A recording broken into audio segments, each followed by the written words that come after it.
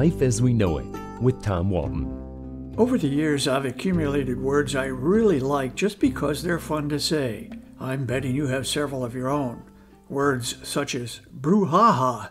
That one makes me laugh every time. Or Lolligag. I smile at that one too.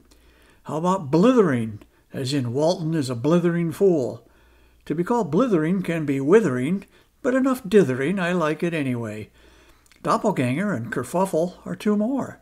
Given a choice, I'd much rather be involved in a kerfuffle than an argument. If I have a doppelganger somewhere, I'm sorry for his burden, but it's not my fault. Sometimes words are fun words because they're no longer used much. Hornswoggle is one. Long before the word scam became part of our daily lives, hornswoggle meant the same thing. But until just now, when's the last time you heard it or used it? The same is true for snollygoster. Definition? A politician who is guided by personal advantage rather than by consistent, respectable principles. Maybe it's time to bring that one back. For sure it meets the fun-to-say test, and perhaps it's never been more relevant. You could say the same for megalomania. Fun to say, and loaded with relevance. How about cattywampus, or doohickey? Here's another personal favorite, diphthong. I'm told the phrase no highway cowboy contains 5 distinct diphthongs. I don't know how to count them, and I don't care. I just like saying diphthong. Ask an English teacher.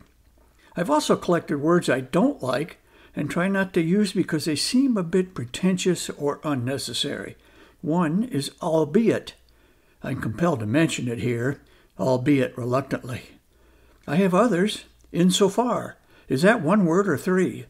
It's a first cousin to inasmuch. I don't care for either one, or either 3. Tantamount, really?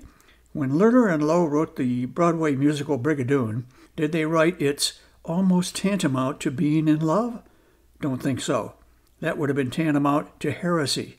Angry lovers of musical theater might have forced Lerner and Lowe into early retirement. Sometimes a pretentious word works perfectly in a musical. Take splendiferous. There's a song in the musical Chicago that includes this line.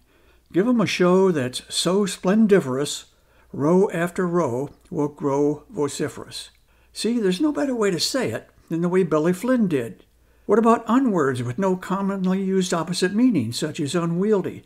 Can something be wieldy? Yeah, but practically speaking, have you ever used it? My SUV is extremely wieldy. It just sounds weird. Any idea how many words will be expended in the presidential campaign? You might as well try to count the grains of sand on a beach.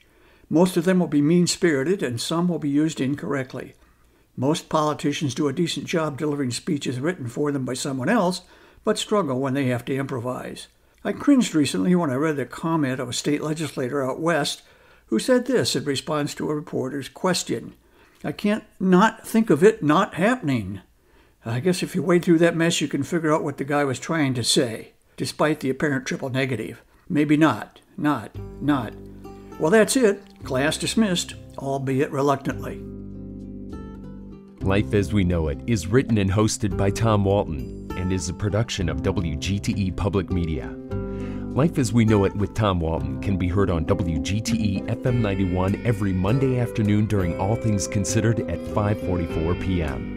Or hear past episodes at wgte.org/life.